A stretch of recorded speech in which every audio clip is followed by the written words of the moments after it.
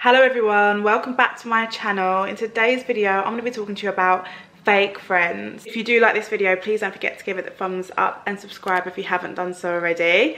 But I'm going to get straight into the video now and tell you some things that I've realised recently. I think your associates and who you are around have a massive effect on your life, so I always think it's good to reevaluate the people you are in contact with most and think, what do they bring to my life? Do they bring happiness? Do they bring positivity? Do they bring negativity? Do they bring any traits that I think aren't helping me? So I'm going to go through some things that I've realised personally, and I'm so sure that you're going to realise these traits as well in some friendships and think, do I actually want to be friends with this person? As we know with social media, which has been like one of my favourite topics recently, we know it can take over our lives. And I have noticed in some friendships that I literally can't go anywhere with them without them documenting it, if you get what I mean. Like, we can't go anywhere without pictures being taken. They would never just come to my house because pictures can't be taken there. It's only for photo opportunities that they want to see me. It's not actually that they want to see me and not have any pictures or not go somewhere where they can look bougie almost. And I think to myself, are you actually my friend, or you're someone that wants me to be there for your image or for your Instagram or for social media? And I notice a lot of people do that. If the only time I see you is when we're in a loud place or a loud environment like a club and we cannot converse with one another, then really, are they your friends or are they clubbing friends? They're not actually people that you can rely on and trust on and speak to about your issues. Because if you feel uncomfortable being in a place where it's quiet to talk to them, that says a lot. Another thing that relates to social media is if you post something online, for instance, like some news, and you have friends that say, oh my God, I didn't know about this, you didn't tell me. I always say the right people would know. If you're in somebody's life regularly, they would know about it. You know what I mean? It wouldn't be like they find out through someone else or social media. They would know because they're always talking to you and they're always seeing how you are. So when you have friends that are like, oh, you didn't tell me that this happened, it's like, well, if you was in my life, maybe you'd know about it. Like, it's not a secret. And that's another indicator that they're not actually your real friend, because if they was, they would know more. And continuing from that, you also may find friends that just want to talk to you to find out what the latest gossip is. It's almost like you're a newspaper, and every few months or every month they just want an update on your life, and they don't want to be there for you during your struggle. Say for instance, she said, oh, I just had a breakup, and they just want to know everything what happened at the breakup, and then they're not checking up on you to see how you are or anything like that. It's just like they just want news from you. They just want your information, and I don't know what they want to do with it but they just want to feel better almost about their life maybe, and they just want to hear the gossip, and they don't really want to give you too much about them, but they want to hear about you. And for me personally, that's something I've learned recently, and I'm no longer telling anyone my business unless you are in my life consistently, because I'm not OK Magazine. I am a real person. And people in the past I know that would actually be like, oh, how are you? How are you doing? And I'll be like, oh, I'm okay. I'm not exactly great at the moment. And then I won't hear from them again for a few months. It's like, really, do you care about me? Are you actually a friend? Because if I say that, I rarely ever say that. And if you aren't there for me, that's not good, is it? Some people genuinely feed off your unhappiness. So you may think someone's always there for you during your sad points. One test I would say is see where they are when you are happy. Because one thing I've noticed is, I don't know whether you've seen the video where I said that I'm the happiest I've been in years. And I've noticed since I've been happier, I've lost some friends almost. They don't like to see me happy. They feel uncomfortable with my confidence and my happiness.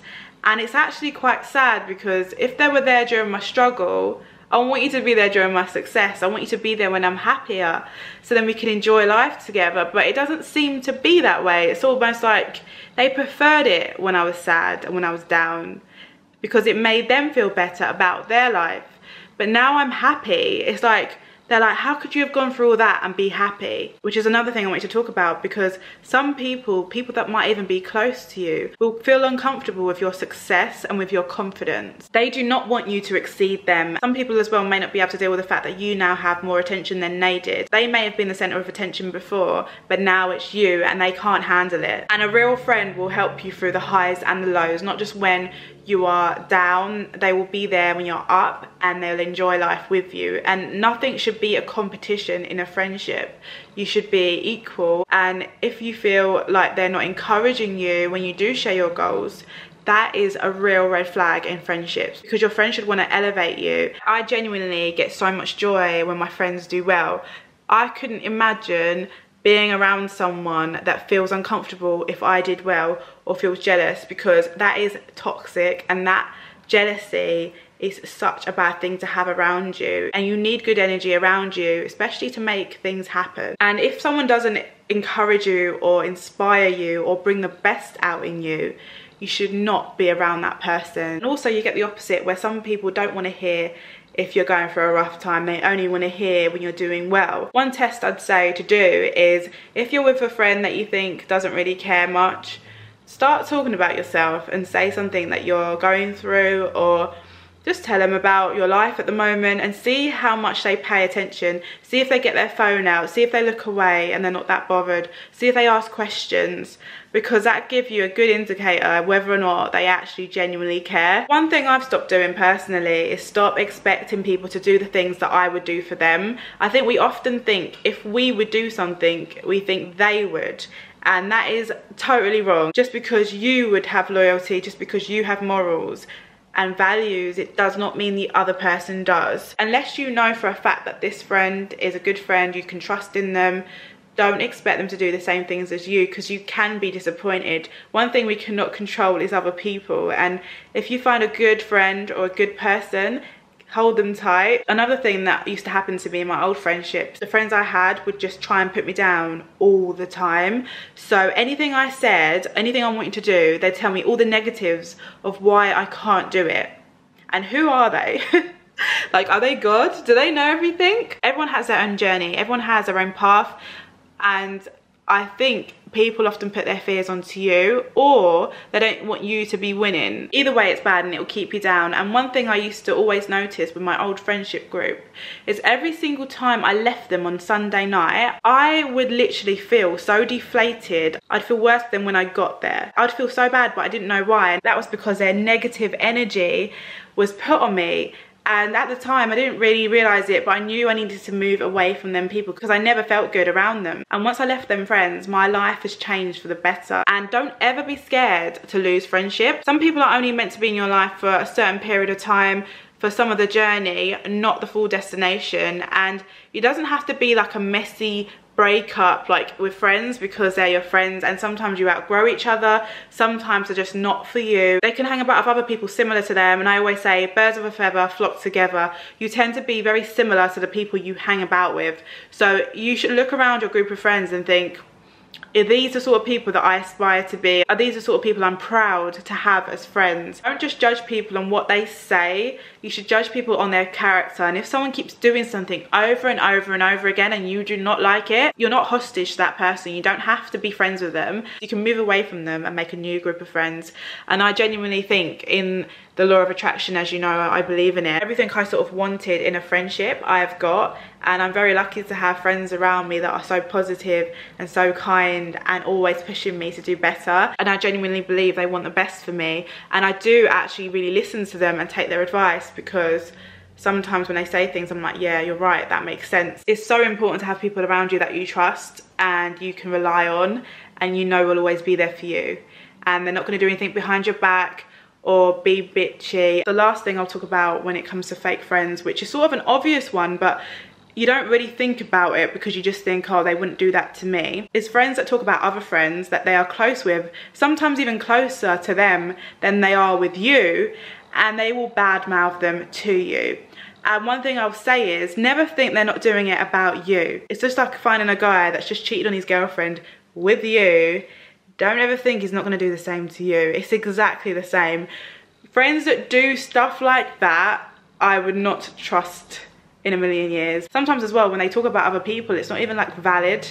It's not even something that makes sense. They're just cursing them for no reason. Be careful of what you tell them, because they're probably going around gossiping about you or saying stuff about you too. To me, that comes from an insecure place, and fair enough, but don't put your insecurities onto me, please. I hope this video helped you. If there's any signs that you've noticed in some of your friendship groups that you think, oh, they do that. This is from experience of things that I've realized in my life, and I think, yeah, and they keep doing it, and as I say, it's based on their character, and if they keep doing something, it's in their character, they can't change. Sometimes you just need a new group of friends or different groups of friends and don't see them that much. Maybe that's the best way, actually. I've had a lot of people ask me this, what's the best way to get rid of a friend that you're not really wanting to be friends with anymore? And I'd say find a new friendship group and sort of distance yourself more and be more busy, sort of what men do when they want to ghost you. So I'd say that, and they'll eventually get the hint. I don't particularly like arguing with friends to leave a friendship group, because there's no need for it. It's not that they've actually done something to you, and you shouldn't expect someone to behave a certain way. That just might be the way they are. They may have always been like that, but now you've grown up and you've evolved, and now you don't really like the way they are. But I wouldn't say criticize them for it. You can maybe give them some constructive criticism, and if they want to take it, they can. If not, leave them be and find a new group of friends that are going to be more like you, and you won't have to work at it. You shouldn't have to work at a friendship like that much. I don't think I've ever worked at a friendship. I'd say the only thing you need to do to work at a friendship is make plans with each other and see each other. I think that's the only sort of thing you need to do, and be in communication. You shouldn't be trying to change them or anything like that, because that's who they are, and you leave them to it. And if they're not your sort of person, don't try and change them. That will stress you out. Life's too short. Be with a new group of friends that are very similar to yourself, I'd say. That is my opinion anyway. I really hope this video helped you, and if it did, please give it a thumbs up and subscribe if you haven't done so already, and I'll see you in my next video.